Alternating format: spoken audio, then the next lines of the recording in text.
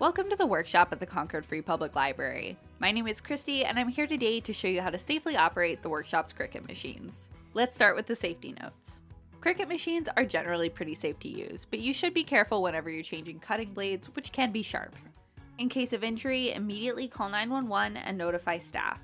A first aid kit is also available at the workshop's front desk in case of an emergency. Okay, let's get making.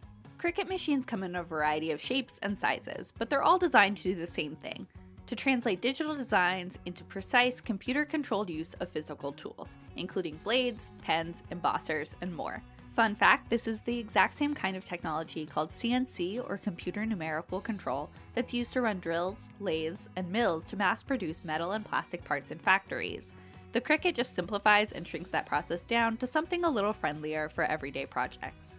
The exact tools, work area, and compatible materials will vary from model to model and tool to tool, and you can find a full compatibility grid on our website at cfpl.info/cricutcompatibility.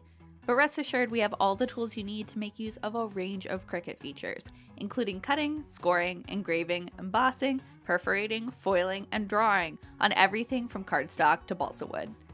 No matter which Cricut machine you're using, you'll start by plugging it in, opening it up, turning it on, and then connecting to it with a computer, tablet, or smartphone. Some Cricut machines connect via USB cable, while others can use Bluetooth. In this video, we'll be using a Cricut Maker 3 and connecting it to a workshop laptop via USB. Now it's time to open up Cricut Design Space, which is installed on all workshop computers or available to download for free at design.cricut.com. If you're using one of our computers, you can either use the workshop's shared Cricut account or log into your own personal account. Once you're logged in, check the top right corner of the screen to make sure that the software is set to match the model of Cricut you're planning to use. If it's set to something different, just click open the drop-down menu and find the machine you are using. Now select New Project. Welcome to the Cricut Workspace, the part of the software that lets you map out your project for the machine.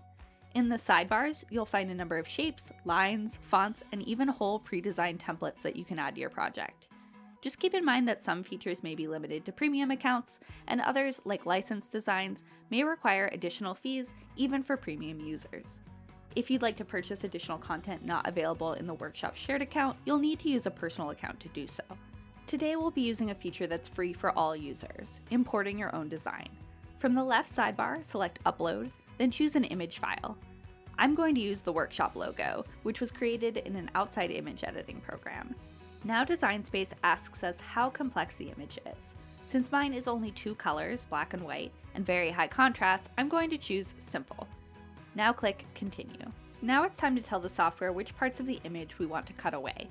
The program defaults to a wand tool, which is good for most projects, but you can also choose an eraser, or crop tool, or auto erase if you're using a premium account.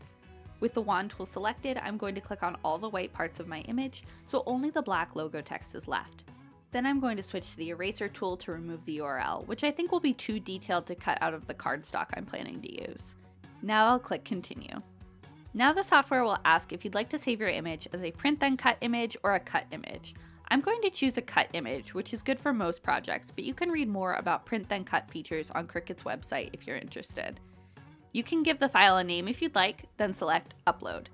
Now the image is saved to my uploads. To insert it into my current project, I'll select it, then click Add to Canvas. Now I can use the handles on the edges of my design to resize it to fit the mat I'm using, or make more precise adjustments using the options at the top of the screen. If I wanted the machine to do something other than cut my design, like draw, score, or perforate, I could select it, then pick from the options in the Operation menu at the top left corner of the screen. When I'm happy with my project, I can choose Make It from the top right corner of the screen. Now the software will ask what kind of cutting mat we want to use and the type of material we're planning to cut. This option tells the machine how much pressure to apply to the blade and how many passes over the material to do. Too many or too few can cause tearing of the material, failure to cut the whole way through, or damage to the cutting mat, so try to choose the option closest to the material you're using. You can view all the materials compatible with the machine you're using by selecting Browse All Materials. I'm selecting medium cardstock. Now the software will let us know what tools we'll need loaded into the machine for our project. The workshop has a wide range of tools available to borrow from the front desk, but if for any reason we don't have a tool that's listed here, you can find alternative setups for your project in the Edit Tools menu. If you need to change a tool, just undo the clamp in the indicated holder, insert the tool, and refasten the clamp. Next, we can load our cutting mat. Choose a piece of material large enough to cover the cut area of your project with at least a 1/2 inch room allowance on each side.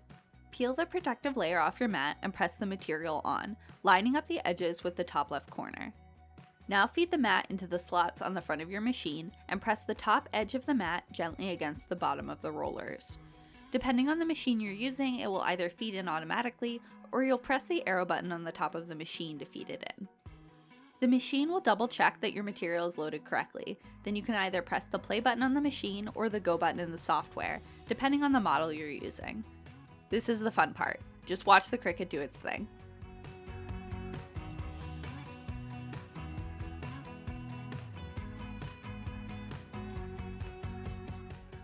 When the loading screen finishes, press the arrow button on the machine or the unload option in the software to remove the mat, then click Finish to return to your workspace. Gently peel your finished project off your mat using the spatula, pick, and scraper if necessary, taking care to remove any leftover scraps from the mat, then replace the protective cover sheet. Congratulations, you're now a trained maker. If you want to learn more about everything our Cricut machines can do, visit help.cricut.com for more information and tutorials direct from the manufacturer. The workshop is made possible by the generous support of the Concord Free Public Library Corporation, a nonprofit organization supported by makers like you. Learn more about all the corporation does to make our library awesome and how you can help at cfpl.info. And if you just can't get enough making, be sure to check out the workshop's full library of maker tools and upcoming classes and events at cfpl.info/workshop. Bye-bye.